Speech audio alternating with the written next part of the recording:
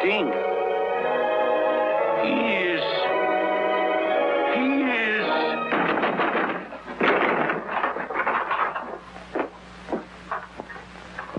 Well, mow me down. He's having his fortune told. Well, whatever we were doing, it's over now. What do you mean? Professor here was telling me some very interesting things when you crashed in and snapped him out of it.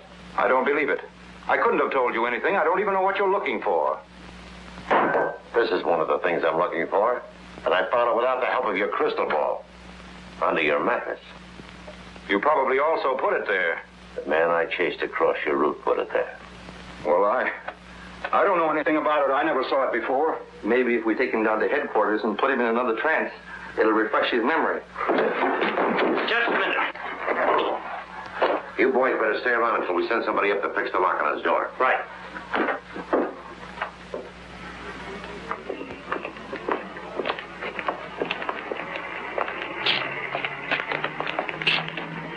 This is Professor Starling, Tess. Take a good look and tell me if you ever saw him before. Of course, you've never seen me before, have you? Tess. Look at me, Tess. Are you sure you never saw him before? I'm positive. Take him to headquarters. Have this checked by the medical examiner. We want to know if it's the weapon that killed Miss Stafford and Thomas. Okay, see you later. Let's go, Professor.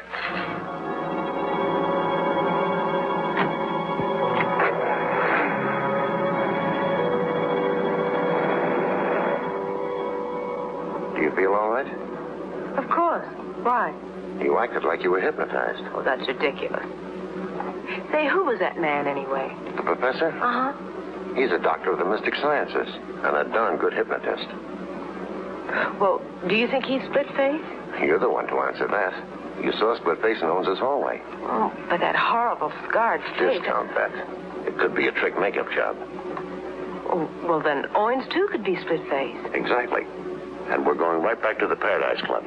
What for? I'm going to make Judith Owens producer, Father, so you can get a look at him, too.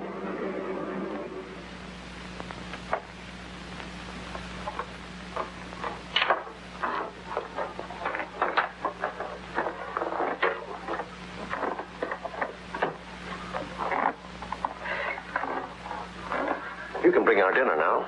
Dinner? We are getting ready to close. Everybody in the kitchen is going home, but I can bring you some coffee if you wish. Let's have some. I'm so glad you're back. I've been trying to reach you at headquarters. Did you see anyone at the house tonight? Yes, but they saw us first. They got away. Oh, I'm so worried. I don't understand what's going on. Now Dad has disappeared. What makes you think so? Well, he hasn't come in all evening, and he's not at the house. Where was he supposed to go when he went out tonight? Dad likes to gamble. Yes, he has a club uptown and an apartment. I suppose he was there last night, too? Maybe we should drop over there. Oh, no, it wouldn't do any good. He left there at 9 o'clock to come here. That's what worries me. Well, remember to give me the address. I may look in there later anyway. Well, if you'll excuse me, I'll go with you. My nose would stand a little powder, too. Oh, but I was going to make a telephone call. Did you think of someplace else your father might be? No, I was going to call some friends and make arrangements to stay the night with them until I heard from Dad. Until we know who Splitface is, you wouldn't be safe even with friends. Anyway, it won't be necessary to make a call because I'm taking you with me. I'm under arrest? Let's call it protective custody. But jail. I didn't say anything about jail. Where then? Maybe I can take you home with me. Well, how cozy. I've got a housekeeper who's also a good cook. And we'd better be going. Yes, because we'll have to stop by my place long enough for me to pack a bag. Pack a bag? You going someplace? Mm-hmm. I've had a hankering for some of Mrs. Carraway's good cooking. Besides, I wouldn't want Miss Owens to be lonesome.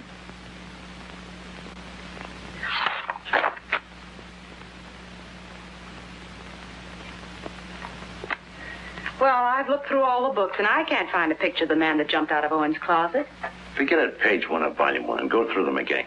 You'll have to stop and study each picture. Well, I did. But you can't expect to find a picture that looks exactly as he did last night. We might have one that was taken before he got that scar. Just had a call from the mayor. He says he doesn't remember ever meeting Stafford or Thomas and only knows Steve Owens vaguely as being a nightclub operator. You know, I think Owens is split-faced. Didn't Dick show you a picture of him? No, for the simple reason that there aren't any. Owens' daughter says he has an aversion to having pictures taken. Believes it's bad luck. Strange his disappearing right after Splitface jumped you in his house. It's strange how well his daughter's holding up. After all, she admits that he might be murdered. Hey, look.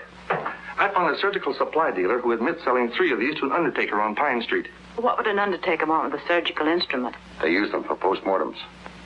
We better both go right out there. You stay with the pictures, Tess.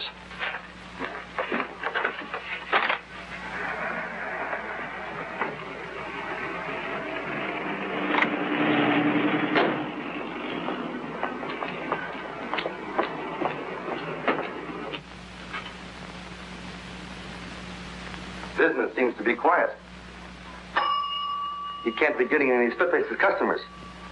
Hey, maybe he's Splitface. Good afternoon. May I help you? Well, from the homicide squad. Oh, I'm sure there have been no irregularities. I have burial certificates. That's for all right. I just want you to take a look at this. Oh, A dealer says it's one of 3 he sold you recently. yes. Yes, I believe it is.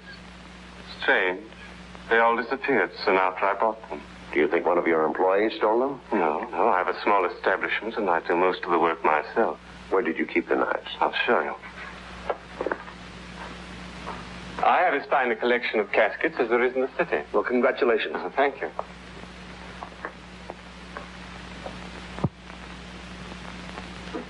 I do most of my work in here at night.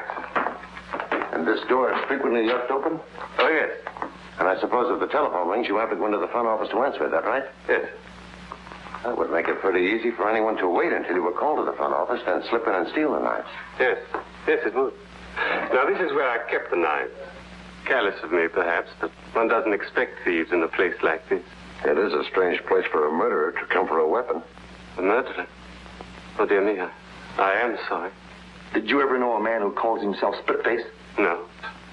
I can't believe Splitface would come here only to obtain a weapon. What do you mean? Maybe you were number 1 on his list. And some lucky accident frightened him away when he came to kill you. Wait a minute. What about Professor Starling? Do you know him? Oh, no, but I read in the papers that one of the knives was found in his room. Isn't he the murderer? I don't know. Goodbye, Mr. Dethridge.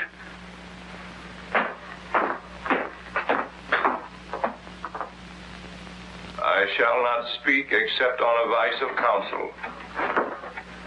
I hope you boys haven't been annoying the professor. The shoe's on the other foot. He's got me ready to confess to anything. How long have they been questioning you? Time and space are beyond human conception. Leave him with me for a while. Right. Okay. Relax, Professor Starling. Those fellows mean well. They just get too enthusiastic. Might as well relax. Let you and I play a word game. We'll get our minds off this for a minute. Don't class me with the morons who usually fall into your net. I know all about your word games. If you told us the truth, the word can't trip you?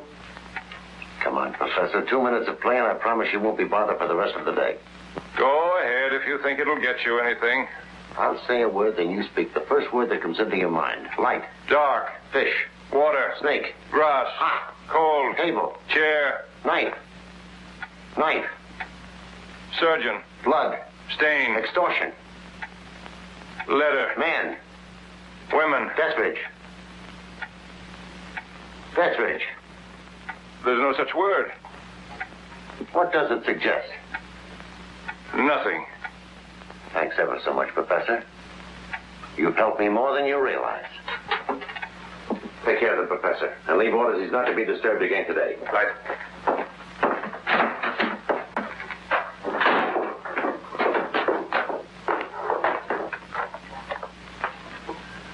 I'm getting groggy, Dick. I've been through these books a half a dozen times. Then skip it. As soon as I've had a word with Pap, we'll go out to the house for dinner. Hello, Pip. Hello. What did you get out of it, Pat? Well, he tripped over the critical words like knife, extortion, Dethridge. I think he knows our undertaking friend. At least by name. Anyway, I'm going to bring them face to face. Do you want me to bring